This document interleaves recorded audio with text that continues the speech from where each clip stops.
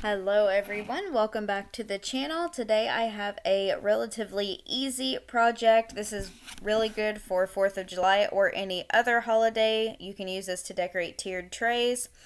We're going to make a stack of patriotic books. I'm starting with a wooden crate from Dollar Tree, some red, white, and blue paints, as well as some browns and blacks to mix in because I want a little bit darker colors.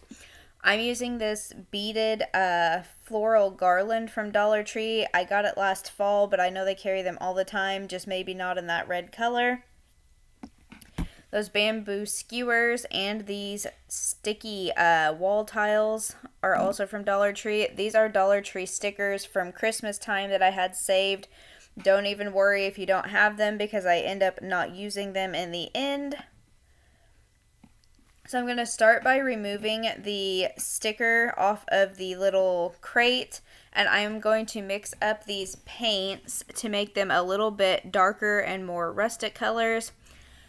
The garden shears that you see in my hand, I'm going to use to be cutting those bamboo skewers later. If you work with a lot of popsicle sticks or these little skewers or some smaller dowel rods, I highly recommend investing in a good pair of garden shears rather than just a pair of scissors, because the garden shears are actually designed to cut through small branches and wood, whereas scissors, you're going to dull the blades a lot faster and it's going to be a lot harder on your hands trying to cut through them. So now I'm going to take and mix up my different paints. I am going to take my white and make it more of sort of a cream or an eggshell color, like off-white. I don't want it really bright. So I just mixed in a little bit of caramel colored paint, and all of this paint is just apple barrel paint, the little 50-cent containers from Walmart. Nothing super fancy. I'm going to put a little bit of black into the red and the blue to make them a little more dark.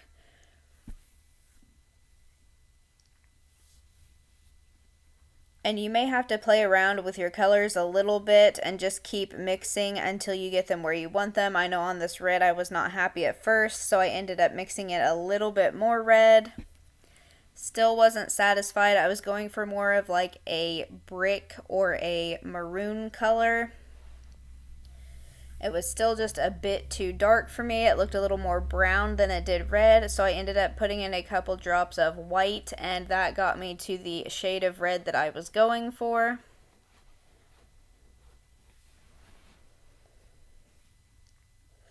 And then the blue ended up being just fine with the one drop of black. I know it looks really dark on camera, but you'll see once I start painting it on the crate, it is actually like a really nice navy blue.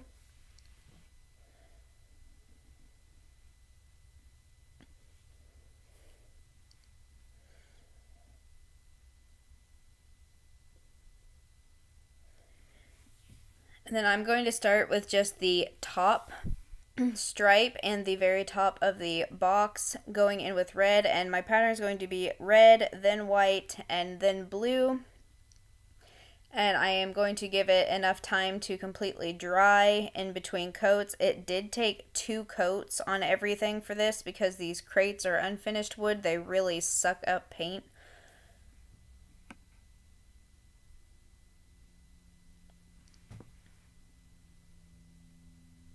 And my brushes, I believe I picked up either from Hobby Lobby or possibly Michael's craft store. They are not from Dollar Tree, but I can't remember exactly where I got them. But I didn't pay more than probably $5 for a set of them. And what I'm doing whenever you see me using the very tip of the brush is in between those little stripes, there's like a little groove. I'm just making sure that I get my paint down into those little grooves so there's none of that unfinished wood showing underneath. So this is what it looks like after the first coat while it's still wet. Here's after the first coat was completely dry. You can see there are still some spots where you can see wood through it. So now I'm moving to the bottom stripe, which is the blue. I'm trying to get my dark colors out of the way first. That way I don't get my white paint mixed in with them and end up causing the middle layer to be like pink or like a baby blue.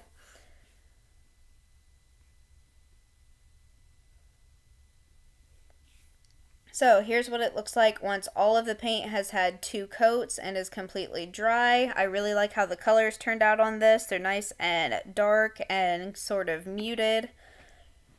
So now I'm going in with this sticky backsplash tile. I'm just going to take it out of the plastic here, and of course my cat Ginger thinks she has to be in on everything.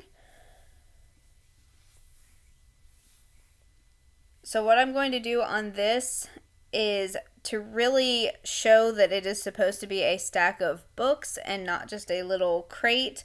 I decided it would be cute to make a couple of little book ends to put on the sides of this, and also to cover those little holes that are there.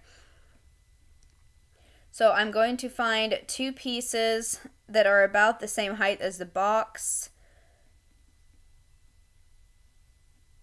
and try to make sure that they are both even. That way both sides look the same. It's kind of hard on these tiles because they are cut at different lengths, but I was able to find 2 that were really, really close.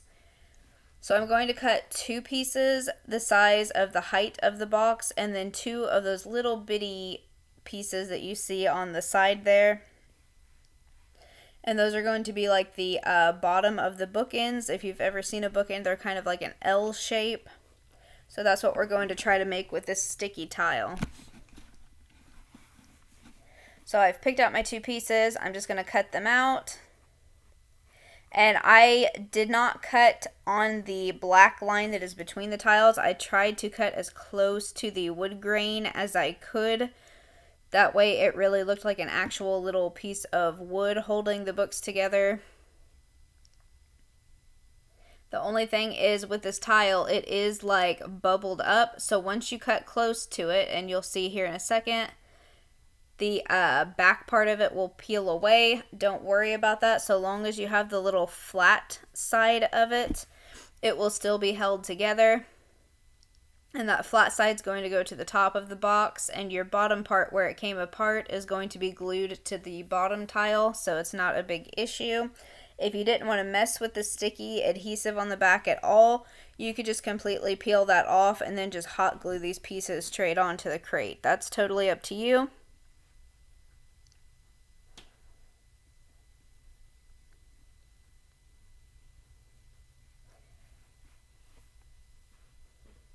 So now going in and cutting out my little bitty pieces that are on the very edge of the tile. And these are what are going to go on the bottom. And the way that they are going to be glued, the little flat part on these is going to sit perfectly on the bottom of my crate. So this is the general shape of how it should look once we're finished with it. Now I did mess up on this part, and I tried to hot glue my pieces together first and then peel them apart. Which you'll see in a few minutes. But before I put my book ends on, I am going to go ahead and put my writing on. Now I don't have a die cutting machine like a Cricut or a Silhouette, so I am going to have to write by hand. I know my handwriting is not the greatest. I'm sure I'll probably get some comments about it, and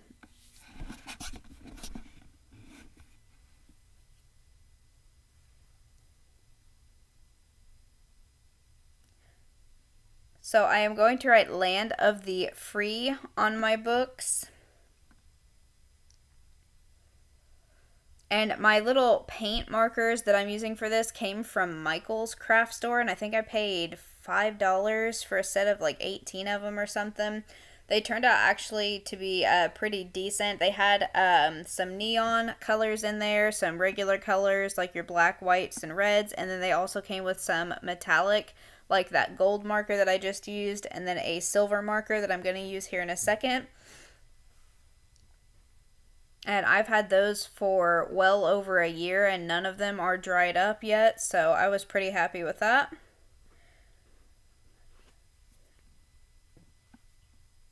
So now I'm going in with that silver marker at the bottom. And then on this part, I was doing good so far for it being my handwriting. I did mess up on this word, and you'll see that here in a minute. I'll show I accidentally got a little too much paint at the bottom and tried to wipe it off and ended up smearing it.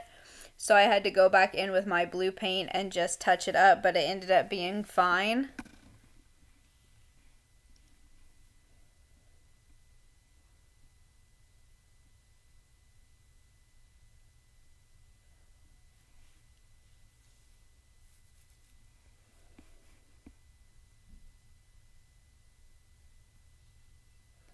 So there's my little oopsie at the bottom that I had to go back and fix.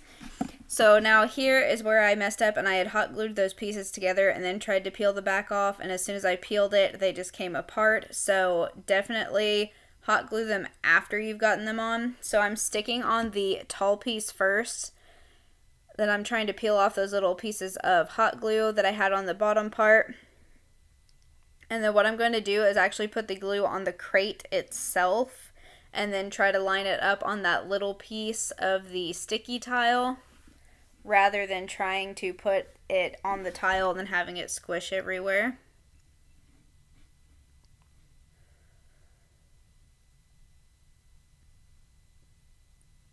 So then once the glue has set up enough, this is what it should look like on the sides. I'm just going to repeat that on the other side. So I was originally planning to use these star-shaped stickers that I had on hand, but I really didn't like the way all of the glitter looked with the rest of the very rustic, like kind of country style colors. It just looked sort of out of place to me to have all that bright shininess on top of these really matte colors. So what I did was I decided to take that bendable berry garland that I had and just use that little star-shaped sticker as sort of a template. And I just bent this into the shape of a star.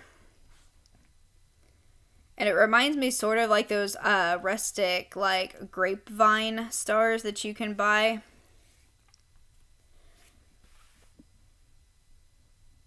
And so then all I'm going to do is make 2 of these to put one on either of my book ends. So once I had it cut, I just twisted the 2 ends together on the point where I ended the garland. You could also just hot glue the 2 parts together. It would be just as well.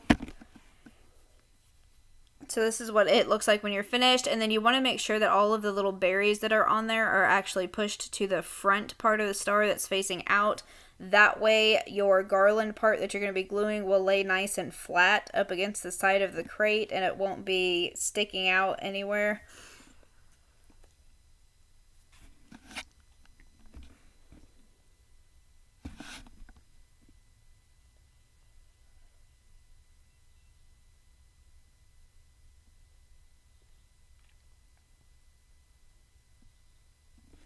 So I'm just going to hot glue that on. And 2, if you don't like the look of the berries on there, or if they're being too much of a pain in the butt when you're trying to glue it down, you can just pluck those out of there and just use the brown wrapped wire part of this to make your star. That would look good as well. So this is what either of my bookends looks like. The alternative to this would be to take those bamboo skewers from Dollar Tree, mark them at 1.5 inch intervals, and then cut them and glue them together with the hot glue in the shape of a star. It turns out pretty cute. The only problem is this method is kind of a pain in the butt because they're round. They want to roll everywhere on you, and trying to hold such tiny pieces and get them glued together is sort of a pain. But once you get it finished, this is what it will look like. It is cute as well. The only thing I don't like is just how tedious it is trying to get them together. And then of course you can really see the hot glue blobs. But you could paint it afterwards or maybe wrap that with some of that berry garland if you wanted to. I just went with the garland on mine. This is what it looks like finished. You can decorate the top with whatever you want. I took a little glass jar from Dollar Tree and then the tops of like some little baby's breath bushes from Dollar Tree, and just clipped off a couple of pieces, and that is how I will sit mine, either on a tray or on a table. If you guys enjoyed this DIY, or if you try it, please let me know down in the comments below. Give us a big thumbs up and subscribe to check out more of our videos. We will see you next time.